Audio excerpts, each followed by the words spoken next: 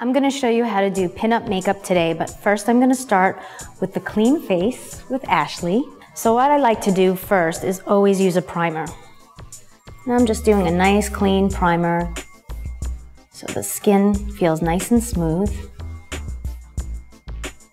Not too heavy, half a dime size is enough for primer. And you can always use your fingers and just feel it out. And what a primer does is it mainly keeps the foundation on for many hours, and it also sets the makeup nicely. And then the same brush, I'll blend a foundation. I always like to start around the bridge of the nose. Then I'll take a sponge. This is a beauty sponge. It's really great to get into the little corners. And I'll blend it, blend it, blend it. Make sure the color is right. People always ask me, what color foundation do you use? You always try to choose a foundation slightly darker than the skin. Not exact, just a slight shade darker, just to warm up the face. And as you can see, Ashley looks a little tired today, Ashley. So what I'm gonna do is first throw a little foundation, close your eyes, all around the eye. And we'll get her with concealer before and after, because the pinup look has a really nice matte finish.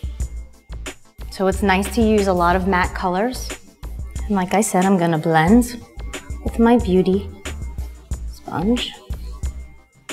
And not to worry about any little bumps or flaws, you'll get that at the end. But as you can see, I'm making her face very matte, and I am going a little heavy on the foundation. The pinup look does tend to go a little heavy. I'm gonna get a little on the neck, give her a little color.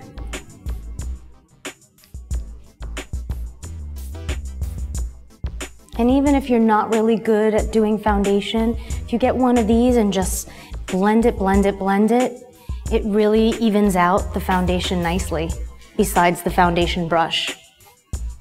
I like to take a little loose powder and use a finishing brush that has a little bit of the little hairs. You see that funny little hairs at the end? What it does is it's just doing it lightly. And what it's doing is it's setting the foundation, but not making it cakey looking.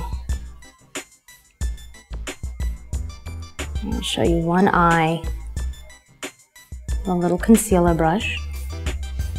Sometimes I take the finger and I smoothen it out. And people always ask me, do you use concealer before, after? A lot of times you could do it before, but 9 out of 10 times you're gonna have to do it again, because you'll see it doesn't always cover the first time. Concealer is the one thing that you use to hide all the flaws at the end. So even if you put your foundation on, you're still gonna see something. Whether it's a acne zit or your dark circles, something's going to come out. And this is the one thing I love the most, is just keep blending, blending, blending. And now her face is ready to start the pinup makeup.